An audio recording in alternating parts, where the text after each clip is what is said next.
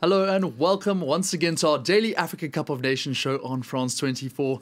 It's nearly that time. In just under 24 hours, we will know who is crowned the next kings of the continent as Egypt face Senegal in Yaoundé. But first, there's the match of the third and fourth place match between Cameroon and Burkina Faso. Here to look over this evening's game and preview the final, once again, I'm joined by the illustrious Eurosport journalist, Ruben Slachter. Thanks again, Ruben, for joining us. Good evening, Jean, and thanks for having me again. Well, what an enthralling match and a dramatic end to that for the third place as Cameroon came back from 3 goals down to beat Burkina Faso on penalties at the Stade Amadou Ahidjo in Yaoundé. The Stallions were 3-0 up after goals from Seeve Yago and André Onana howler own goal and Djibril Ouattara's strike. But the indomitable Lions came roaring back thanks to Stéphane Bahoken and 2 goals from captain Vincent Aboubakar, only to win 5-3 from the subsequent penalties. Cameroon started with a severely weakened team, Ruben, but what a game it was. And we can say that actually this raises the profile of that third place encounter, don't you think? Well, it was a fantastic game. That's to begin, that's for sure. It was also because of, Burkina Faso for 60 minutes, they were just by far the better team, also because of Cameroon were weakened. They were also tired after playing that long match on Thursday. So that was a real advantage the Stallions had for this game. Is this really why we should have a third match place for the third place? I don't know. There's always it's a little bit the eternal discussion because at the World Cup it's still there. The Euros it's not organized anymore because there's nothing to win in this game. At the same time, we also have to say, I think that on the mental part for the Cameroon team, this could be something important because we saw them. They were a wounded lion on the ground, and then they are the most dangerous. So maybe they've learned their lesson, and also to play a little bit more with more opportunism and with the really important matches ahead against Algeria, it's maybe something they will keep in mind for later. Well, we kind of wish we would have seen a game like this earlier on in the tournament. I want to touch on that point that you made, and I want to go live to Yaoundé with France 24 sports editor Simon Harding now. Simon, you're in and amongst the people in Cameroon. How important for the tournament was it for the hosts to finish on a high such as tonight? Massively important. The disappointment in the streets of Yaoundé when Cameroon lost to Egypt in that penalty shootout on Thursday night, it was so tangible. You know, you had the impression really that the Africa Cup of Nations had already come to an end.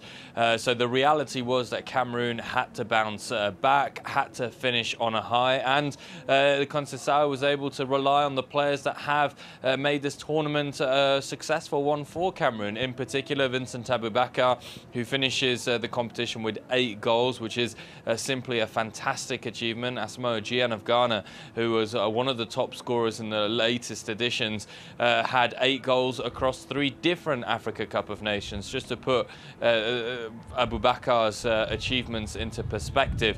And as Ruben mentioned, and it's very important, in just a few weeks' time, Cameroon will have a massive match, double confrontation with Algeria in the World Cup qualifiers for a place in Qatar. It is a match that's going to confirm Samuel Eto'o's new reign as FECAFOOT president. It's going to confirm Cameroon's status as returning as one of the top nations on the African continent. So there is a lot at stake. And after the comments made by Aboubakar and others after the semi-final defeat that the team didn't play together, there wasn't unity, well, to come back from 3 goals down, to show that unity and to persevere and to win a penalty shootout after failing so dismally against the Pharaohs was very important and will be a massive moral victory for the indomitable Lions.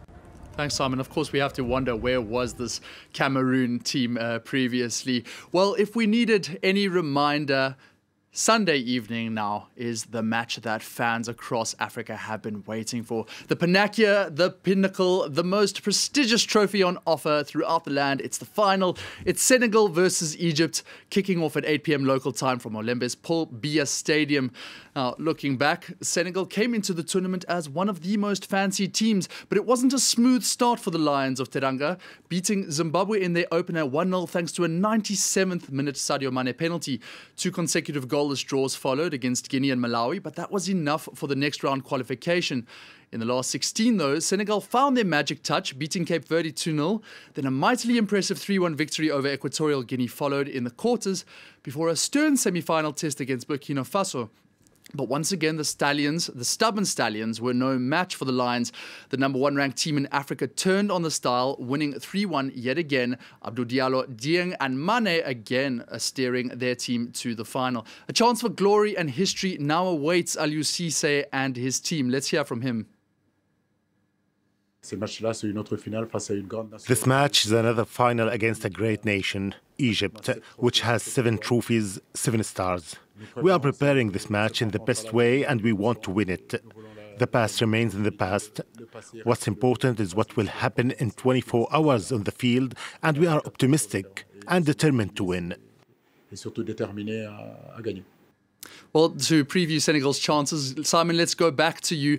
It's only 3 years after Senegal were in the final against a similar team to Egypt in Algeria. But now we've got a golden generation, the likes of Mane, Koulibaly, Edouard Mendy in goals. What is different? What is going to make them get that trophy finally? It's hard to say what's going to get them the trophy. They still haven't got the trophy. A lot of people are going on with the presumption that Senegal are going to win this game hands down against Egypt. I don't think it's as simple as that, but certainly what an opportunity for Senegal to join the Hall of Greats of Africa, to be considered simply as one of the greatest African footballing nations on the continent, because it is true that for now you can't really say that Senegal is one of the biggest and best African nations when it comes to football, because they've never won anything, and that's important. And Aliou Cissé was very keen to stress that point. He was keen to stress that he learned lessons from the 2019 defeat to Algeria, where his team struggled to respond to a Baghdad Bouneja early goal in that match. And he was keen to stress that his players are more prepared this time around. For example, the likes of captain Kalidou Koulibaly joining the ranks in defence has been simply huge for Senegal, who've only conceded 3 goals in the entire tournament. So it is a massive opportunity for the Senegalese to win against the most decorated team on the African continent, which is Egypt. We put the question to Aliou Cissé in the press conference today, whether he thought that Egypt, with injuries, suspensions, Carlos Queiroz missing, of course, would be, a little bit diminished. And he said not at all.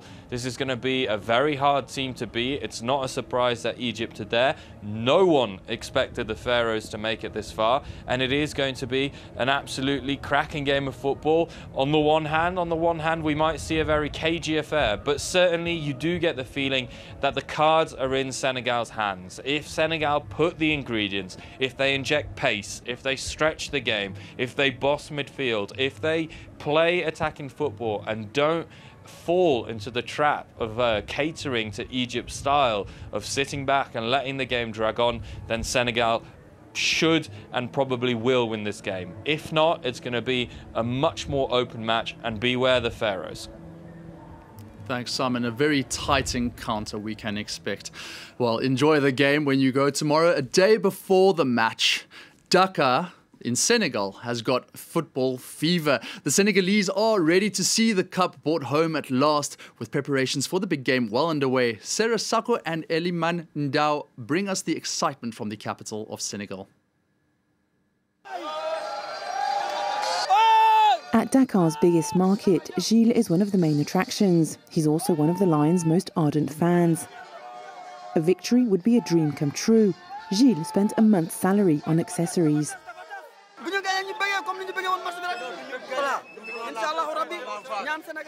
We are already getting ready to celebrate. It's going to be great. Joy for all. We're really waiting for this cup. In Medina neighbourhood, excitement is almost at fever pitch. Senegal has never before won the African crown, and despite losing in 2 previous finals, these fans are optimistic. Everyone has become proud to be Senegalese. We are also proud to be Senegalese and African at the same time. It is exceptional. A final is never forgotten. In the Sarr family, all anyone can talk about is the upcoming match. Football fever across the country, in which many households will be watching the final together as a family. We pray for the Lions. We hope for a clear victory of 2-0. It will be huge. The hope and dreams of a nation rest on the team's shoulders. It remains to be seen if the third time be the charm for the Lions, but rest assured they will not go down without a fight. Well, Ruben, Senegal will be playing against Egypt. Now, they started the tournament badly with a 1-0 loss to Nigeria. From then on, they gradually progressed, beating the likes of Ivory Coast, Morocco 2-1, and then Cameroon, the hosts, in the knockout stages to reach the final. Now, that's exhausting. They've now done 3 games into extra time. How are the Pharaohs going to manage something like this in the final? Well, they're going to manage it like they did all the games before. They're just going to, like Simon said, they want to keep the pace low to suck the energy out of the Senegalese team, and just let them get them as frustrated as possible in the good sense of the word, of course. So that's what they're trying to do. Carlos Queiroz knows exactly how to prepare them. I think he will also probably watch a little bit how Algeria did it in 2019. I know that Aliou Cissé doesn't want to make the same mistake, but it's that way that they can win, and that if they want to win, they have to do it like this. I don't know. I don't think that they will be so afraid to go into extra time again, because the way they play, it's not that exhausting at the end. It will have an influence, of course, that they've played a lot more minutes than Senegal, but I don't know if that will make the difference. I think that if Senegal won't manage to win it after 90 minutes, I see that like against Cameroon, the longer it will remain on an even score, the better the chances will be for Egypt. And one man in particular, I guess all the talk before the match has been about 2 players, Mohamed Salah for Egypt and Sadio Mane for Senegal. Both have been hailed as the best players in Africa at some point. Salah in 2017 and 18 and Mane in 2019. And should Salah win the AFCON trophy, he could have a serious claim to winning the next Ballon d'Or. Together, the 2 players have formed the fulcrum of one of the most lethal striking attacks in Europe over the past 4 seasons for Liverpool. But tomorrow, the Reds' star-wide men now find themselves on opposite sides of the pitch with a chance to lead their nations to glory. Mo Salah, though, says it's just rivals for one game, then friends again straight after. To play against Senegal as a team, also against Sadio, but tomorrow we're going to be a rivals.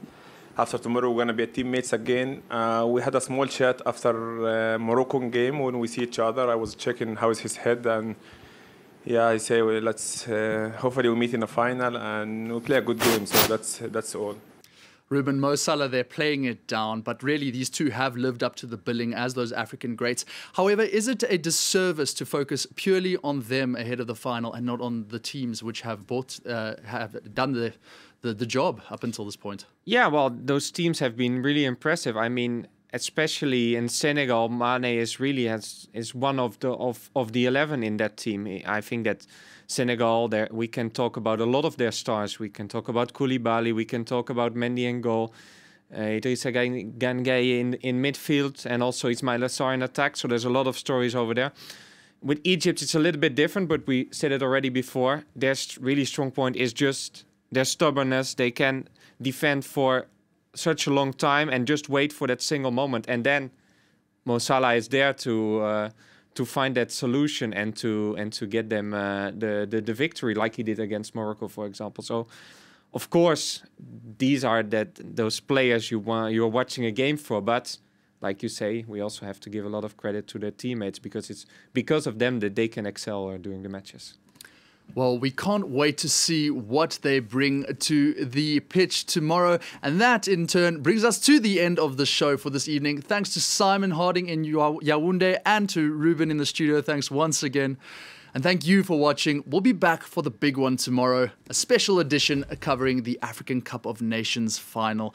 Until then, stay tuned for more news on France 24.